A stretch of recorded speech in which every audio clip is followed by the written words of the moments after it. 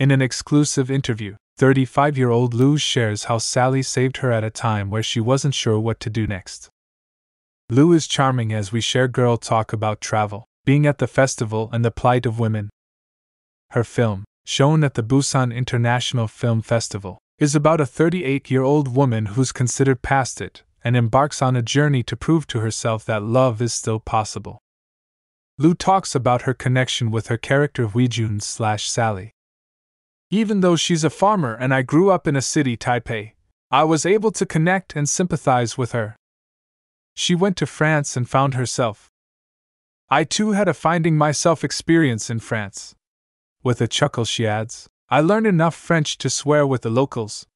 Lou spent 4 years in Paris where she studied design and published her first book, Le Temps que Compte, 2009. She continues, the challenge is what initially attracted me. Salli changes through the course of the story. It's her growth that resonates, and through her I'm finding a fuller version of myself. This isn't the only moment where Lou expresses deep gratitude toward the character and having the opportunity to become her. Esther Lou, photo credit, Frigga Entertainment Corp. R. Evolution. Lou explains the visual transition from farm girl to world traveler. Director Lean and I spent time talking about Huijun's look. As a chicken farmer, she's slouched doing repetitive work, and there is this loneliness, solitude, that shapes her. But once Huijun arrives in Paris, she shifts significantly into the Salli persona. Dating, loving someone, is a happy time, infusing energy and a desire to be prettier in anticipation of a new life.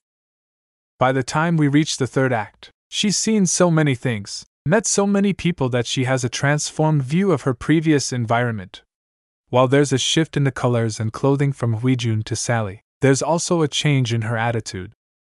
She adjusts from a woman who's comfortable with her day-to-day to someone who brightly tiptoes, voice much higher and step significantly lighter.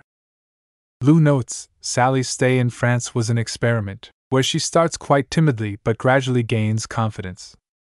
Salli's spoiler alert. The dating scam, I think it broke her heart.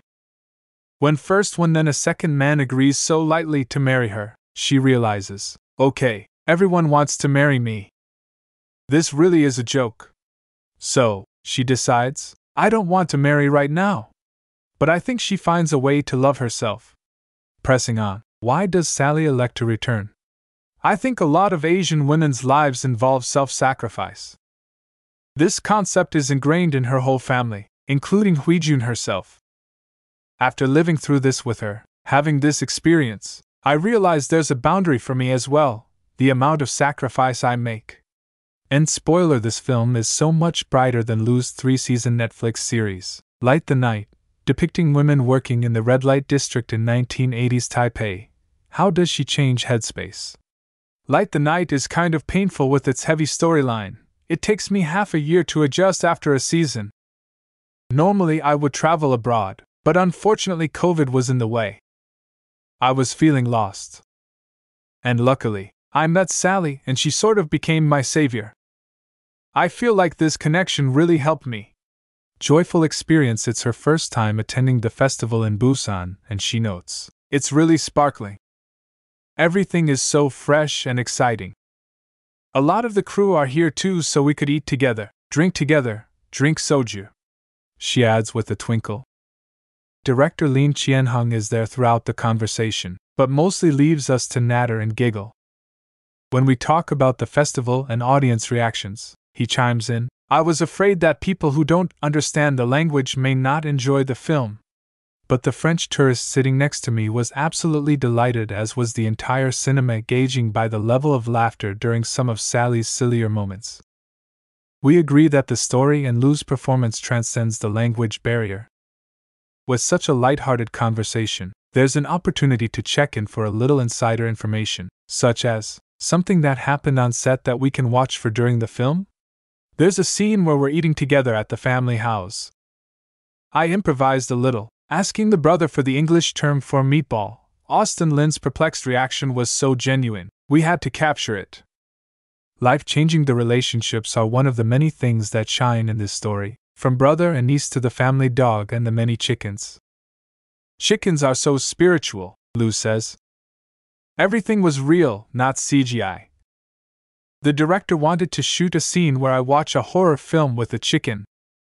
He gave me a watermelon slice as a prop, but the chicken came and sat next to me. She turned her head to me as if asking to share, and when I gave it to her, she ate so sweetly. Salli has changed my life, Lou asserts. Because it was shot in chronological order, I feel like I stepped into her journey. I stayed in that character for about 2 months, even living at the farm during rehearsals. I had to wake up at 5 a.m. to feed the chickens. So, is there the possibility that upon retirement, she'd consider life on a chicken farm? Well, I'm not sure. I want to be an actress forever. But the next film could be at a fish farm, she confides with a wink. Find out what the movie is about by checking out the Salli review here. For more stories from the Busan International Film Festival, click here. For more interviews, click here.